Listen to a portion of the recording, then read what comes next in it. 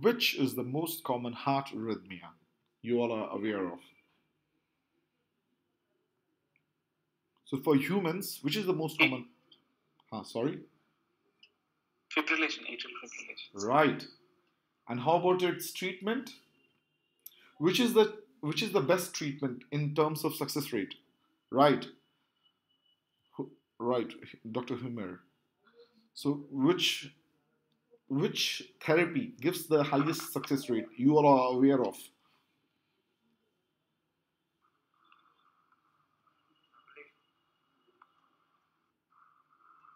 Tell me.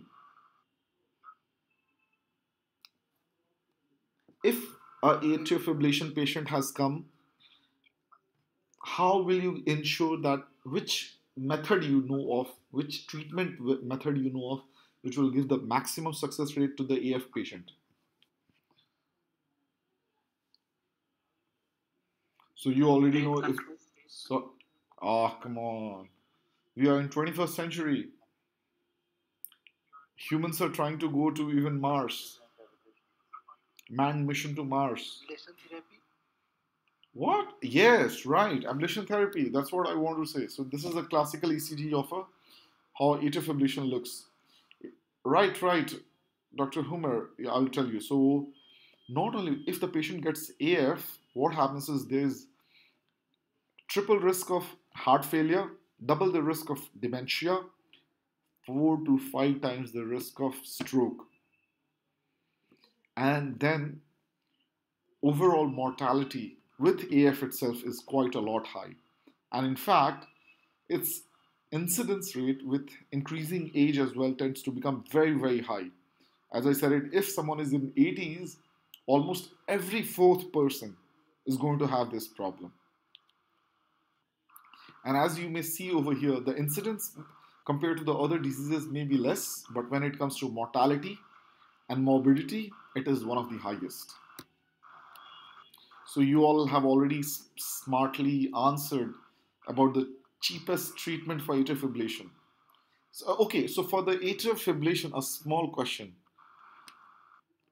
Which is the cheapest treatment?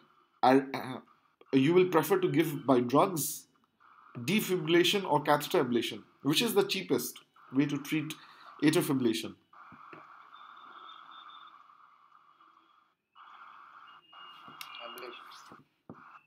Ablation. Oh my god, I want to know this person's name. What is his name who has said ablation? And why do you think ablation? So one time, sir. Yes, right. So what has happened is there are studies, there may be recurrences as well. It's not a foolproof therapy, but I'll show you the benefits. So there are scientific studies what has been happening. At the end of around 2 year follow-up, the cost of the antiarrhythmic drugs or the medication and even ablation therapy tends to be the same. Please mute your microphones. Others, please mute your microphones. I'm hearing a lot of noise.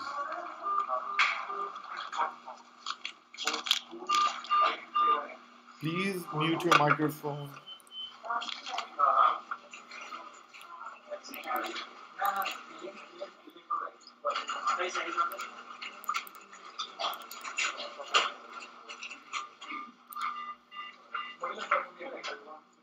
Someone's cell phone is on, I think.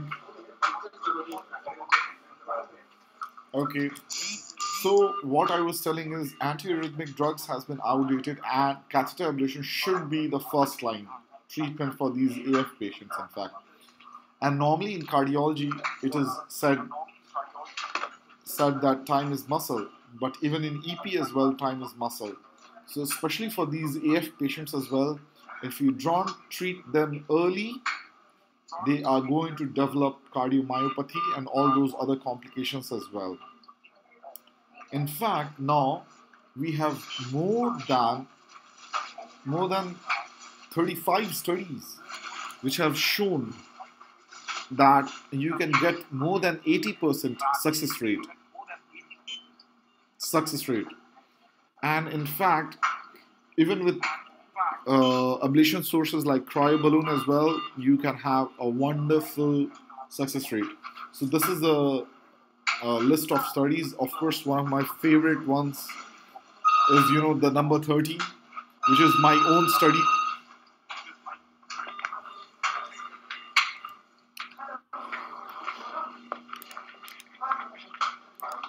Okay, so the other thing as well, as I had said, yes, you can not only achieve sinus rhythm.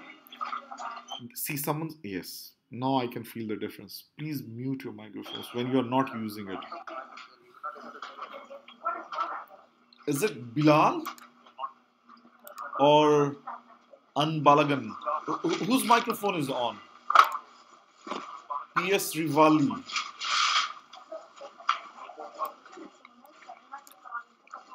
No, I think, okay, it is VR Chaudhary and Waris.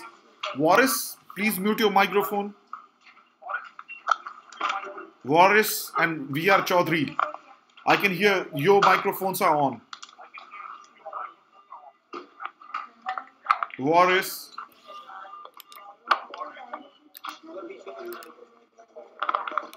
Waris and Mr. VR Chaudhary, Dr. VR Chaudhary. Your two microphones are on. I think they are not even aware. Gosh, terrible, terrible. Okay, anyways, we'll try to continue with you. Waris, mute your microphone. And Chaudhary, mute your microphone. So this is from Waris. Now it seems like more likely. I would really ask the program coordinator that next time the person should not be allowed if they are behaving irresponsible like this. Anyways, so as I was telling you, the main reason for ablation is not only to make the sinus rhythm, but also those AF episodes to make them asymptomatic.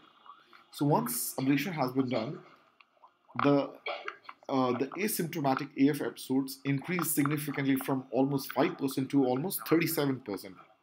And in fact, even if after the ablation has been done, those episodes also become asymptomatic. So not only there's decrease in number of episodes, but also those episodes become much more asymptomatic in fact. And now there are some newer data as well in which it has been shown, for example, which you can see it over here. This is literally from November 2017, just 2 months back. And it came in JAMA, Journal of American College of Cardiology, JAC actually. So what happened is the success rate is almost more than 90%, a 1 year success rate in fact. So I think in coming days to come, we will be seeing a lot of things as well. So all you know how the iPhone has evolved literally from the first generation to 3G, 3, 4, 5, 6, 7, 8 as well now. Similarly, on the other side, pacemaker was also becoming smaller, much more advanced, and much more lighter as well, and much more powerful. So similarly, on the ECG as well, do you remember who is this gentleman in the photo?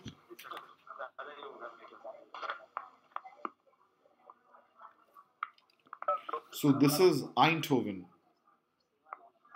Yeah, because there are a few people whose microphone is on. I feel sorry. Waris is the guy who's, yeah. Now finally Waris has muted it, and Chaudhary as well. Great. No, really, Waris and Chaudhary, this is not good actually on your behalf. Putting up your microphone on like this, and everyone gets disturbed as well. Anyways, so this is on this, when you see this, this is the first ECG, how the first electrocardiogram was recorded by Eindhoven. And then now things has been changing. So you can even record your ECG using a smartphone as well. So this apparatus is called as AliveCo. And now in fact, not only you can over your smartphone, but even your smart watches as well, you can do it. And now, in fact, you can visualize your arrhythmias or ECG as well in form of different color codes. And this is and now the television has been becoming your high definition as well. So similarly, you can even see them in high definition, in higher resolution, and if you can see them better, you can treat them better as well. Ah. So now one more simple question: which way or which procedure has the highest success rate for AF treatment? Is it catheter ablation? Is it Cox-Smith procedure or antiarrhythmic drugs?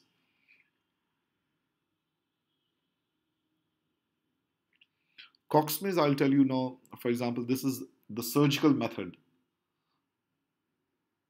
This is the surgical method of AF ablation treatment. So, which method has the highest success rate?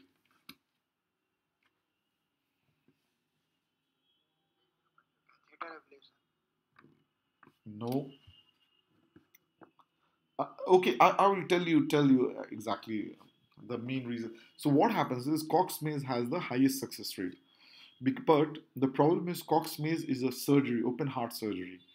So you need to open the heart, you need to do all those things. So most of the times that's why they were using Cox Maze only when open heart surgery is needed. For example, like a bypass surgery or mitral valve replacement surgery.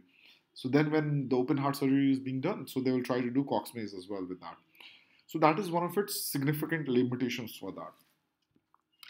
And then, so that is why the best way, what if you can do the Coxmaze using your catheter itself? And that's what has been tried actually. This was when I was visiting the Harvard Medical School in almost 2014 in Boston. So I'll be going there again in June as well for 1 month on a scholarship. So this is what is called as the hybrid approach. So in hybrid approach, what you do is using the mini lab, you go and open the pericardium, epicardially ablate them, and endocardially check them. And if needed, you go and give focal touch ups. And this is another depiction how those lines are combining or helping each other. So, this is the beauty of the hybrid approach. In the sense, hybrid approach, you try to put the good points of surgical ablation and the endocardial ablation together, and you get the best possible success rate for the patient. And I had also tried to use some of these principles for adenosine testing. Adenosine, you all know, right? What do you use adenosine actually? So, what are the usage of adenosine actually? Yes, PSVT. And great, great. And what else? What are the other usage of adenosine?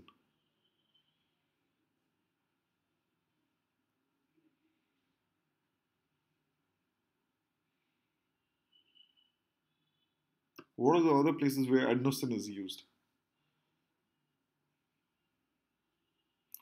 So it has been shown that after atrial fibrillation ablation has been done, if you try to inject adenosine, you may be able to see the dormant reconduction. Among these people who are attending today's session, how many people were there? How many? Yes, right. Absolutely right. Very good. Very good. So, how many people were there who attended the session for the article writing or capstone project writing? How many people had attended that session? At least use the chat box. Yes. So, did you read this paper? I'm happy to see at least few people are present. I'm sure there were more people present from this batch, but it takes a lot of guts as well to say yes. So now you have to say, did you read this paper? I had shared it with you guys, right? So what is the specialty of this paper actually?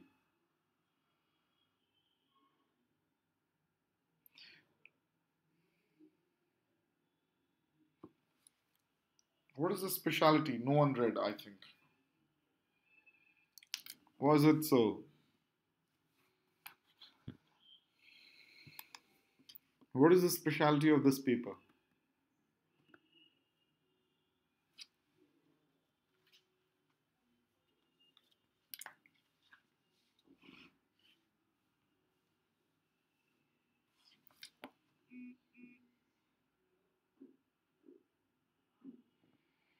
So what has happened is, whenever you try to, a lot of times if you are in confusion, no, so what do? You try to refer to the expert consensus statement, right? Or guidelines, those standard guidelines you try to go and follow, isn't it?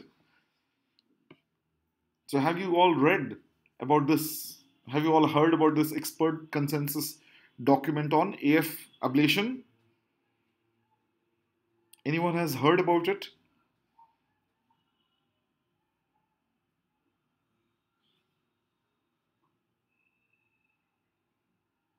No one has heard about these expert documents, is it?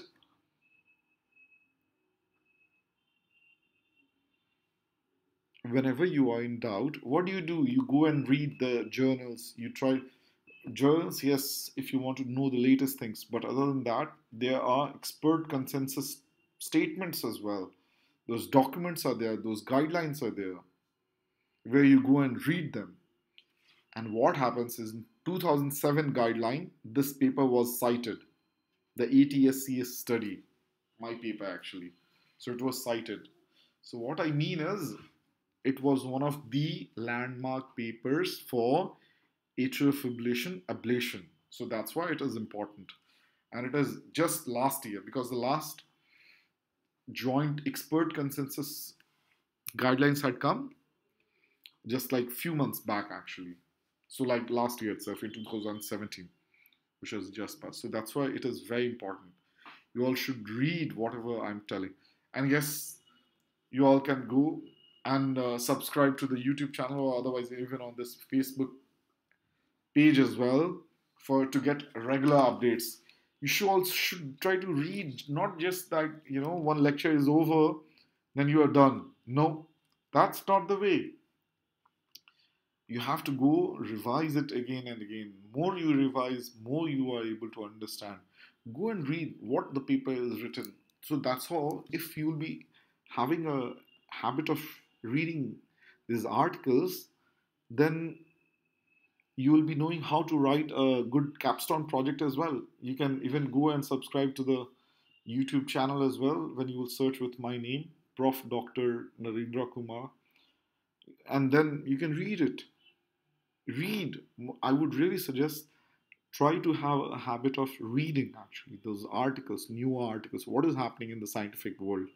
So then you will be able to understand it much better. So are there any questions so far? It brings me to the end